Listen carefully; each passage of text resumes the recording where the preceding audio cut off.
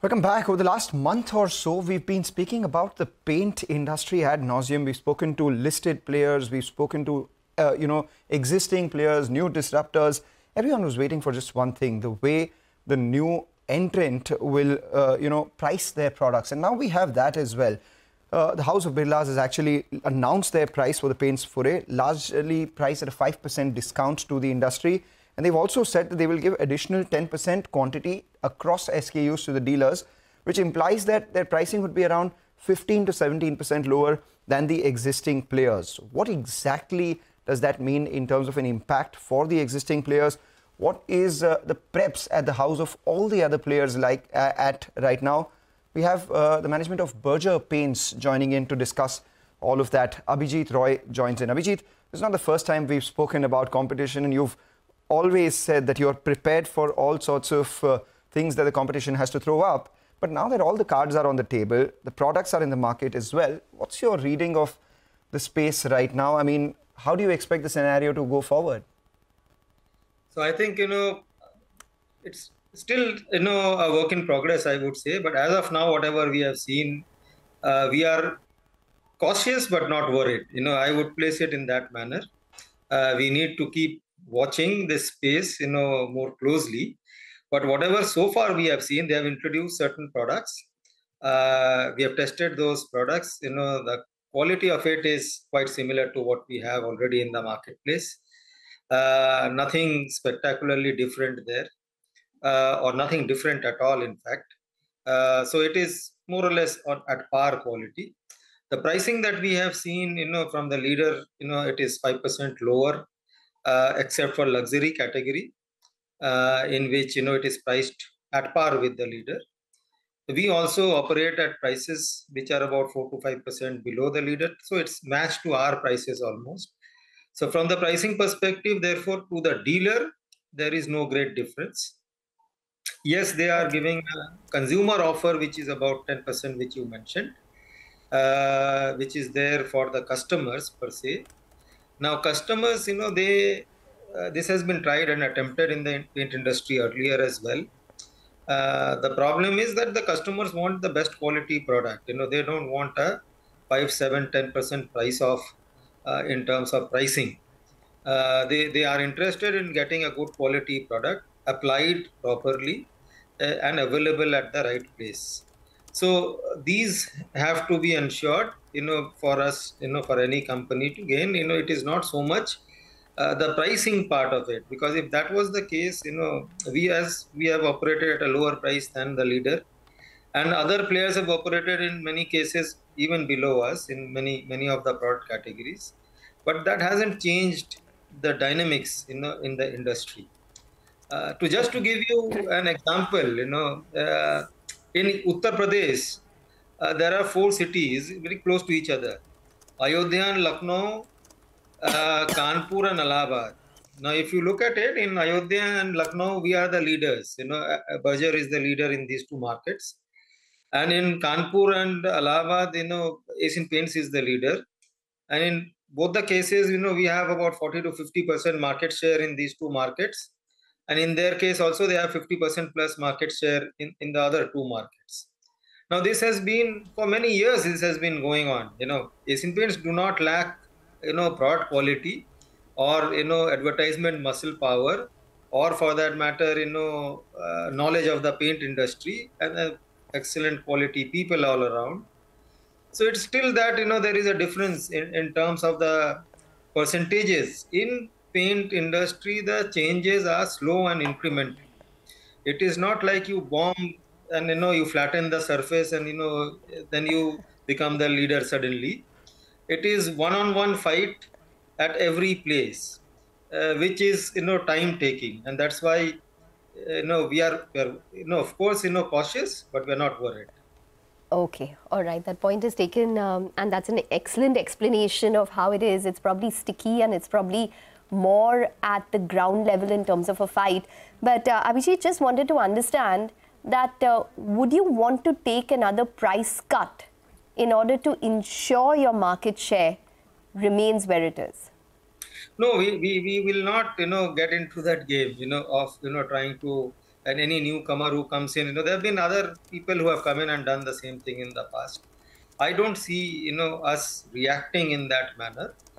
Wherever it is required, suppose some product is doing well, we will be focused on that particular product and we'll do something around it. Not necessarily price cut, but we can do many other interesting things. So we can react as and when required. As of now, it is too premature to say anything. In fact, their distribution will take some time. It will probably be more towards, the second half when the real battle will happen.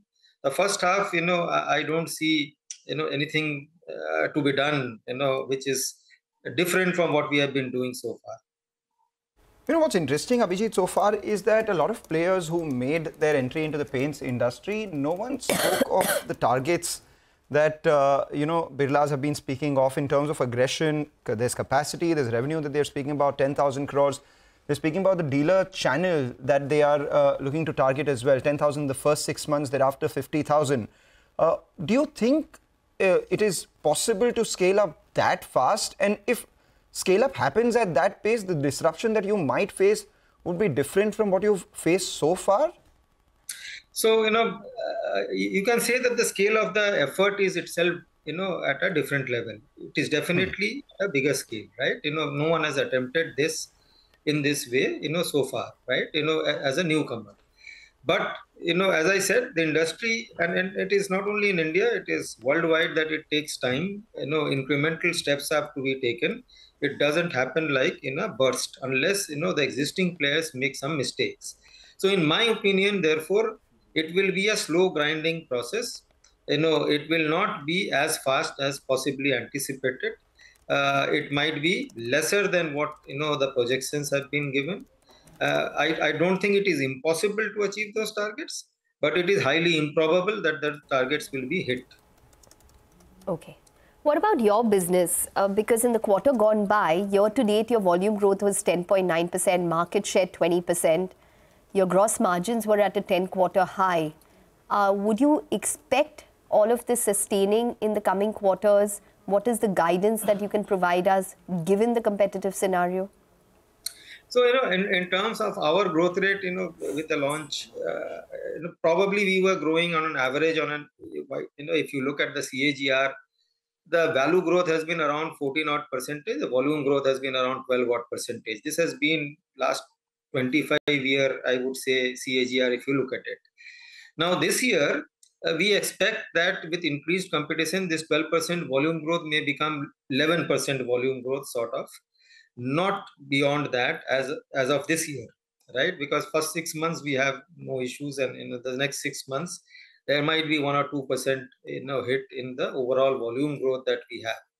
So it will be approximately around a double-digit volume growth of about 11%, a value growth which will be about 3% below that, because there is a price decrease which has happened, which has been passed on to consumers. So that, it will become about 8 to 9% of value growth, which is likely to happen. So this is, I would say, volume value. Profitability will be more or less, I have given a range between 15% to 18% is where we operate in terms of EBITDA to sales ratio. We will be probably around the 16.5% range. Currently, it is slightly higher than that, but, we have taken some sort of a price decreases as well, so it will impact and it will come down to that healthy level, but it will be slightly lower than what we had been registering last year. All right, and final question before we let you go, since you said that volumes won't be impacted by more than 1% at least in the next 1 year, and there have been price cuts. The worry that a lot of analysts have is that there won't be a lot of margin upside triggers for the industry going forward. That's largely because, one, the raw material deflation has more or less played out. You guys will have to now, cut prices for you to actually spur up demand going forward.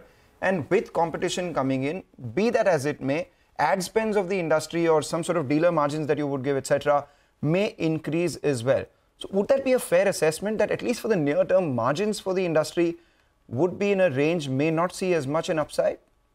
So we have always been in this range, between the 15 to the 18%. when the raw material prices drop and there is, extra profit to be made by the industry as large, our profitability tends to move upwards to 17.5, 18. And then, when it is squeezed in the other way, it comes down to around 15 odd percentage. We operate in that band and we will continue to operate in that particular band. There is no major change that, is anticipated.